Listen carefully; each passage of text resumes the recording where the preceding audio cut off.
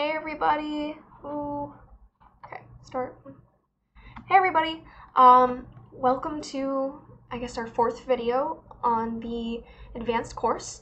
We're going to be focusing on colors and shading.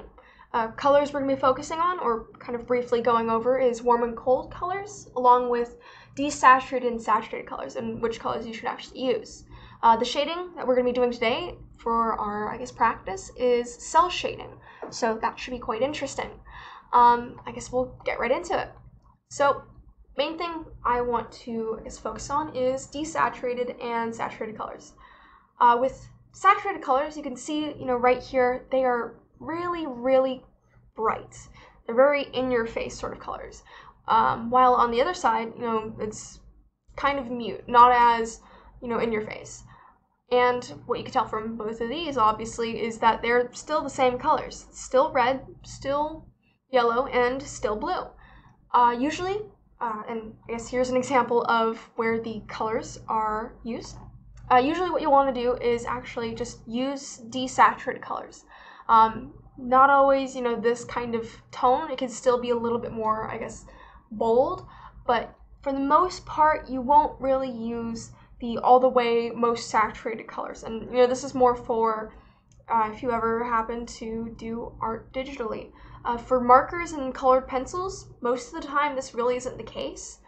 You won't really end up with colors this strong and this in your face.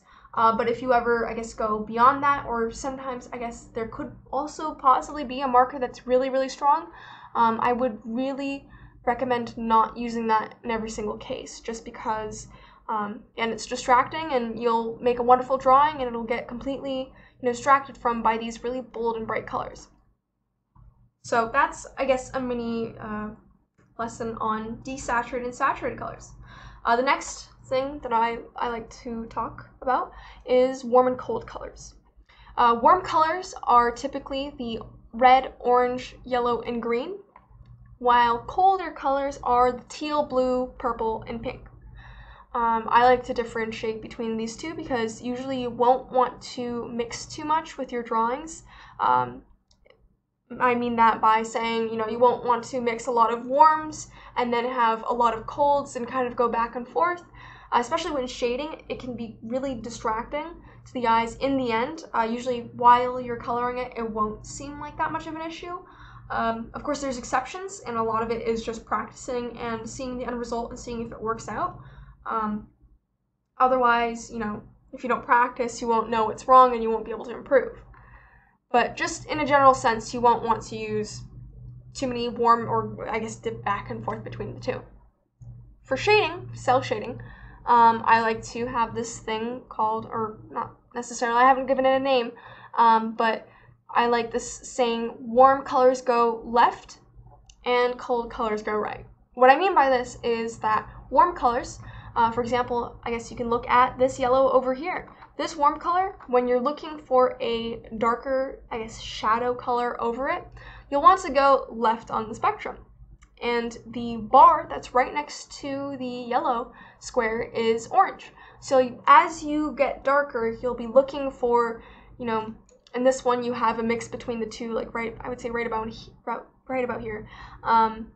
A darker yellow that's drifting towards orange. And when you finally get to, I guess, the darkest shade here, it's a very dark orange color. So you go from bright to dark, but you also want to go from yellow to orange here.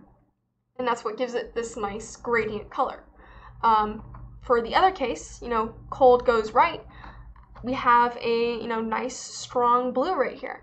So we'll go from the blue and we'll go towards the right. In this case, you won't really want to go to, I guess, such a vibrant purple color. You'll maybe want to stick, I guess, right around here for your darkest shades, just because when you kind of shift over to like purples and pinks, the dark shadow doesn't really end up looking like a shadow. It just ends up like a blob on paper.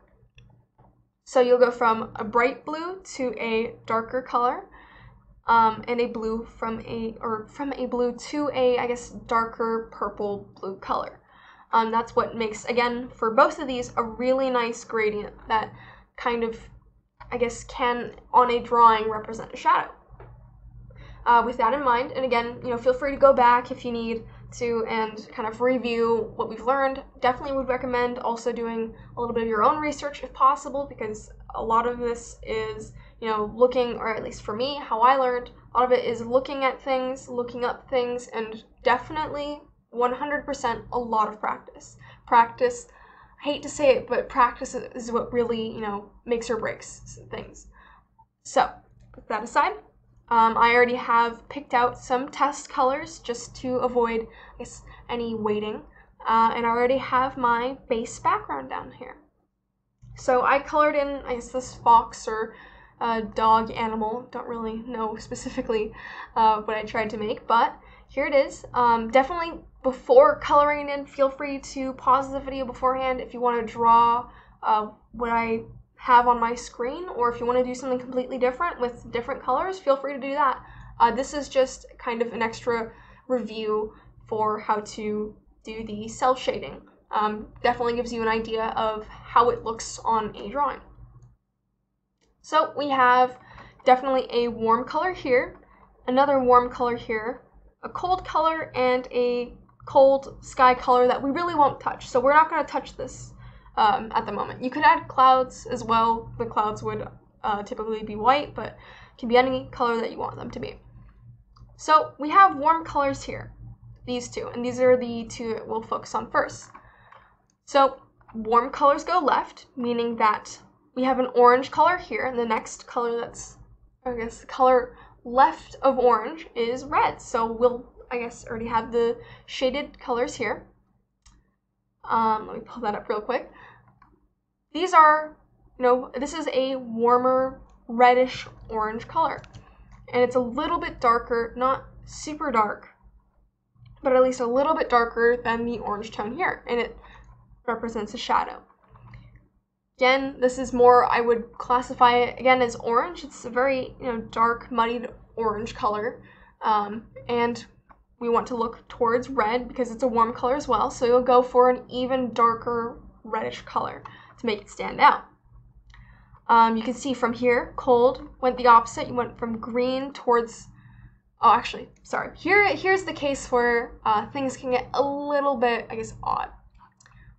This grass is actually a cold color, despite it being on the warm side, which goes to show just you need to, I guess, experiment around and kind of figure out, well, hey, this is not really a cold green.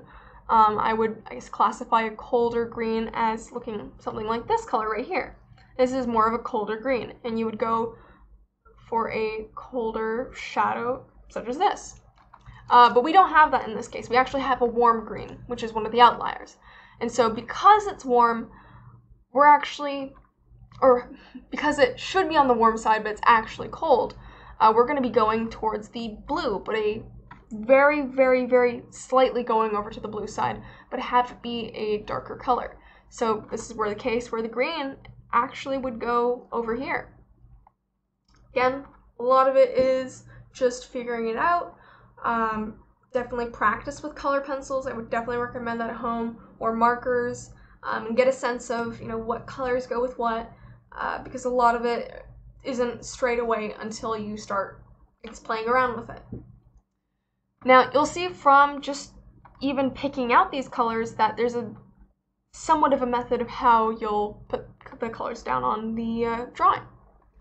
So I already kind of drew out how a sun would be in the distance, and the idea is that if there's an object covering something, that object that is being covered will then have a shadow because the light cannot hit it.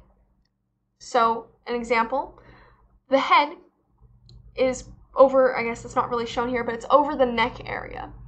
So the neck, therefore, would be kind of covered with shadow because the neck isn't, being shown by the sun.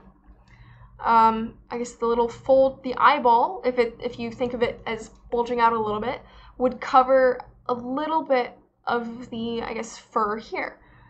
This, I guess, is a little bit of an outlier. This is more of a style thing that I like to do.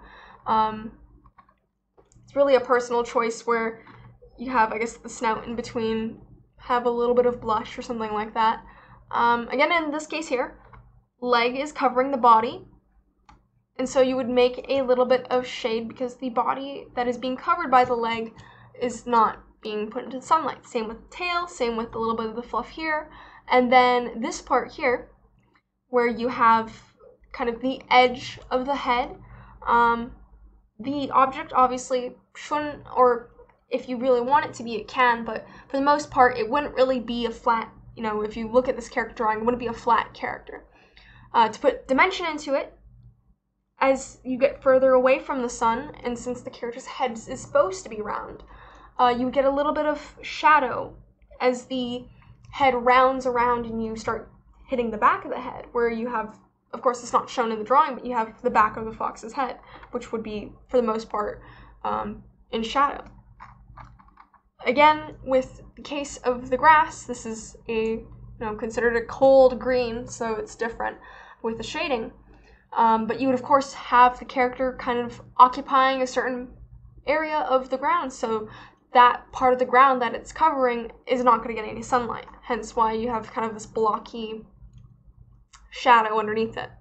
I guess for the most part with cell shading, it's not supposed to be like super gradient or anything, or not super as fancy with that sort of thing, but the whole idea of this lesson in cell shading in general is to get an idea of what colors you're supposed to use. So when you get more advanced with that kind of stuff, then you can, experiment with gradients and how, if it fades off, how does it look? Does it look good? Is it something that you want to continue to do? Again, intuitive, but definitely with practice, you'll find what you like and what you don't like, and you'll improve greatly from it. So I guess that was my mini tutorial lesson on cell shading, desaturated, saturated colors. You'll want to stick to desaturated colors for the most part, and a kind of brief touch with warm and cold colors. I hope you enjoyed the video. Definitely go back if you feel like you've missed something, or if you want to practice more, I would definitely recommend that. That would be really good. But I'll see you in the next video, or the final video, that is. Alright, have fun!